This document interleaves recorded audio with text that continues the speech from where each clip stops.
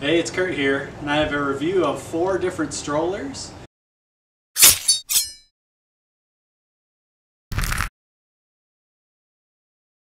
I actually own all 4 of these strollers. I've used them all quite frequently. I have a 3-month-old and a 2-year-old, so they've gotten a lot of use. And as you can see, they're a little dirty, got a lot of sand in them from going to the beach. Got dirt on the wheels, wipes underneath them that I just cleaned out. So it's not just a review where I go over all the features of them. I'm going to show the things that I like about them, the things that I don't like about them. I'll show you how they fold up, how they fit in my car. I'm going to start over here. We have the Britax b-agile stroller. This is around $230. It's a pretty simple stroller. The next one here we have the Bob Jogger Flex. This one is about $400, just under $400. It's a single jogger stroller with actual tires. Next we have the b-agile Cruise. This is a single stroller again, and it's not a jogger, it's got the traditional wheels. And lastly here we have the Bumble Ride Indy Twin. It's a double jogger stroller, and this one does not come with the features to click a car seat in and out of. You have to put them in, take them out when you go to your car seat. Same with the Bob. They do have attachments though for them, I believe, where you can attach a car seat. Now I'm going to take them all and fold them up, and I'll speed it up for you so you don't have to wait and see how long it takes. But I'll be folding them up and putting them down here so you can see what they look like. So this is what they all look like folded up. They all fold up relatively easy. The one exception I'll say is this one is a little tough to fold up. If you have the bars on it, you have to take the bars off. Otherwise they'll get pinched in between here and it won't fold up quickly. And the wheels have to be to the side. Sometimes when you're trying to load it up into your car, the wheels will get stuck like this and it'll hit there and rub up against it, and it won't quite want to close very easily. So this one's a little harder. It's just a little bigger. I think that's why it seems a little bit harder to fold up. But most of them fold up relatively quickly. Alright, now I'm going to show you how they fit in my car. This is a 2012 Impreza Sport hatchback. It's not a very big trunk space here, even though it is a hatchback. Compared to like my wife's Grand Cherokee, which has maybe about 6 inches more room, it's a little compact. So I'm not sure if they'll all fit in here. I'm kind of thinking the double won't, but I'll show you how they fit. So, Britax b-agile. Fits relatively easily, a lot of room on the sides. You can go all the way over here, all the way this way. You can fold it up on its side too if you wanted to. I could probably fit this one and the b-agile in here if I wanted to. So there's a lot of room here, so it's nice and compact. Here we have the Bob Jogger, and this one a little bit tighter. It's a little tight here, forward and backward. Side to side it's not too bad. It's got a little extra space. Make sure it can close. Yep, closes fine. So it fits. Can't fit much else in here.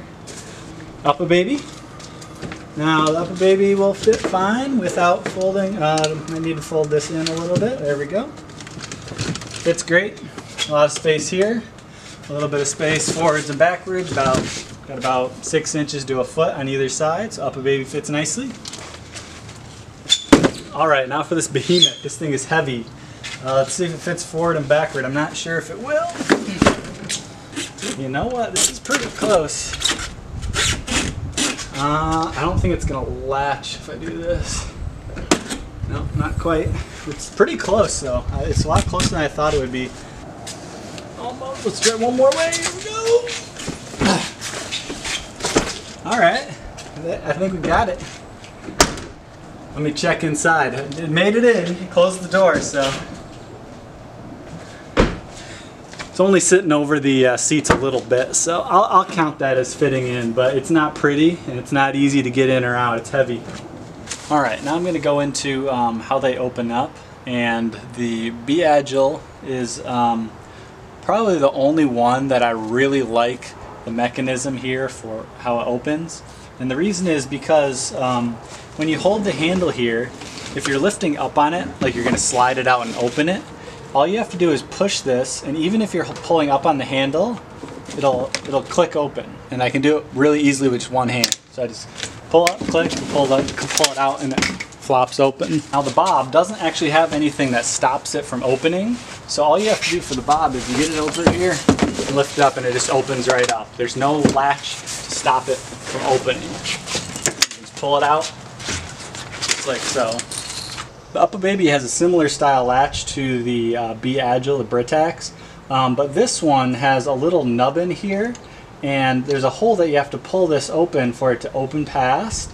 The problem with this type of clip that holds it on is if you're pulling up to open the stroller, it pinches up against the underside of this lip, so you can't open it when you're trying to lift up on the handle. So you have to let the pressure off and you have to line it right up in the middle of the hole, which is a little annoying before it'll let you open it. If you're pushing down, it won't come up. If you're all the way up, it won't come out either. So it's got to be right in the middle, and that's just a little bit more of a hassle to try and get it exactly in that spot.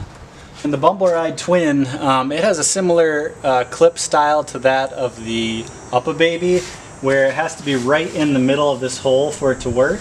It's down, it can't really go any further down, so it's almost always in the bracket.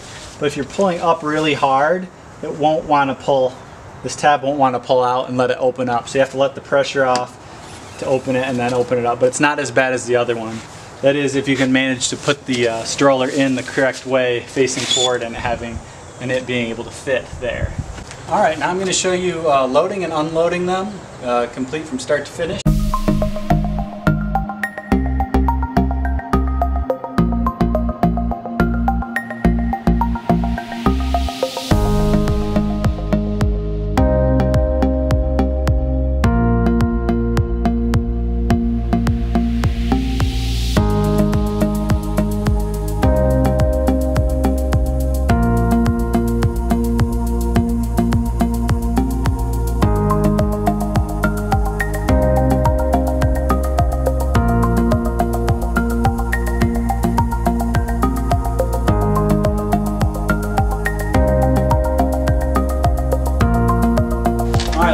I'm going to talk about the things I like and don't like about each one individually. So we'll start with the Britax b-agile. I like that it comes with some sort of container for your things, some sort of holder. Even though it's just this little flap here, it still has little pockets you can put drinks and things in. The handle does not adjust for height. It's fixed at this height. I'm 6'2", and it's a little short for me. I have to have a slight hunch. But if you were under 6'2", I wouldn't even consider that as a selling point for it, because it's a fine height as is. I like the ease of use with this one. It's very simple to use. It's easy to put into and out of your car. It folds up nicely. It's nice and light too. Got good storage underneath. It's pretty basic. It just got some foam padding. Just got a simple mesh carrier. There's nothing fancy about it, which is okay if you don't care about those things. One thing I will say is it's a little clunky with the front wheel. Sometimes when you're in really tight spots, if you want to make a quick turn, it doesn't turn exactly as you would expect it to at low speeds. So it's not as precise as some of the other ones like the UPPAbaby is. But most of the time you don't even notice that thing. I didn't notice it until I was with the UPPAbaby for a while. The bob, I like the canopy on it. It's nice and big. It's got a screen here so you can see in. It's got a little mesh spot for air to flow through. This holder did not come with it, so you have to purchase a holder separately. It's actually not too heavy for being a jogger if you compare it to a double or some of the other joggers out there. So I like that it's nice and light. It's kind of a simple jogger. Storage underneath is a little hard to get to. It doesn't have the best options there. But otherwise it's a really nice stroller. I like this one quite a bit. And the handles go up and down, which is nice for when you're running. You want to have a lot of options for how high or low. It's kind of awkward if you have to bend over while you're trying to run. I really like this one for the price point. UPPAbaby, some things I like. I like if you're into it, I really like the leather, and the finish on this one is very nice. The canopy is a nice cloth material. It doesn't look cheap. It looks like a really well-made item with nice materials. The basket is very big, which I really like about it. A few really cool things about it. One is that you can flip the seat around, and this is extremely light, which is nice. You flip this around, have them face towards you, and it's really easy on and off. Also, car seat can attach right to these as well, forwards or backwards. I like that about it a lot. That is very handy. I like how light and smooth this one turns. It's very smooth, it's very precise, it turns on a dime, and it just feels very light to the push, which is really nice. And the crazy thing is they have an even lighter stroller than this one. And I don't think that one was out when I purchased this one. And I would really consider the even lighter one than this, because I like it where you don't have to lug it up into your car and lug it down, and it's very cumbersome. I like having a small one that's really easy to move around where you want it to go, and it doesn't feel hard to push. One thing I really do not like about this one though is when you fold it, and again you have to push the bar, and I usually have the bar up, so I have to push it down before I fold it up, is that it's a cool feature, but you have to, again, push this back out for it to stand upright. And it's made to stand up on its end when you store it, which saves a lot of space, because if it's folded up, it's a lot smaller. And usually the other ones you have to lay down on their sides, which is kind of weird, just laying your stroller down on the floor, like in your garage or something, to take up a lot of room. But if you fold it up like this, it takes up a very little amount of space. But again, to close the stroller, you have to push this in to close it, and then you have to pull it back out again for it to stand up. And if you don't open it all the way up to the pinch point, then what happens is it tips over. So it's a little finicky, and it's better on flat ground, but it's a neat feature that it had. And now for the bumble ride, again, the joggers have really good tires. With the rubber tires, it's a really smooth ride, and it almost feels like it has shock absorbers even though it doesn't. The things I like about this one is you can put an insert in here. This is what's called an infant insert. Again, it doesn't come with it. I think it's about $50. So another add-on. And again, add-on for cup holders, which is really annoying on a $700 stroller. And you can fold this down like this, very easy. And you can flip this all the way up, and it actually snaps here. And so it's kind of like a bassinet for a really small baby. And you can close it all the way up. It's got a little peephole window. So it's very nice for a little one. And then I have our 2-year-old here. So you can kind of go almost any age in this one. And then as they get older, you really, to switch it back to this kind of stroller, you just flip this down, you button these buttons back up here, take the infant seat out, lift it up, and it's good to go. So it's really simple. It's very functional. Even though it's a behemoth, it weighs a ton, it's clunky. It's kind of hard to get in and out of, but if you're going somewhere where you're going to use it a lot, like if you go to the zoo or if you're going on a day trip somewhere and you're going to get it out and keep it out, then I really like it. If you're doing a short errand run, I would not recommend it because it's really clunky in and out, and if you're constantly having to get in your car and get out and get in and get out for different errands, it's probably not the stroller to have. Alright, I'm going to go down the line one last time, and I'm going to give one thing I like about it, one thing I don't like about it. And if I would recommend, actually I'd recommend all these. They're all pretty good strollers. If I had to do it over, I would choose a cheaper stroller than these ones up here. I kind of more of a bare bones kind of guy. I don't really care about the quality of it, how it looks, how flashy it is. But that's just me. So if you want the flashy ones, you're going to have to spend quite a bit of money for them to look nice and be functional.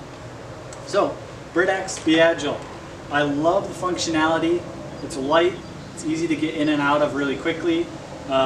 Things I don't like, it's a little clunky and it's not the best quality. The Bob jogger, single jogger. I like that it's very smooth for a jogger. I don't like that it is a little bit heavier than I like, but it rolls really well for its use. So again, I actually really like this stroller a lot. The Upper Baby Cruise, I really like how light it is and how smooth it is. I don't like the price point. I don't like that you have to buy the extra cup holders on it. And again, the fit and finish is awesome on this one, but I don't really care too much about that. And the bumble ride, lastly, I like that it is very functional for different ages, and I love that it has the bassinet attachment. I love that it has the big spot underneath. Things I don't like, it's super heavy, it's very expensive, and you have to buy cup holders on a $700 stroller. It's crazy. So yeah, I mean, there's not a bad choice. They're all good. It just really depends on your price point and what you're looking for in a stroller. So that's my review. Thank you for watching.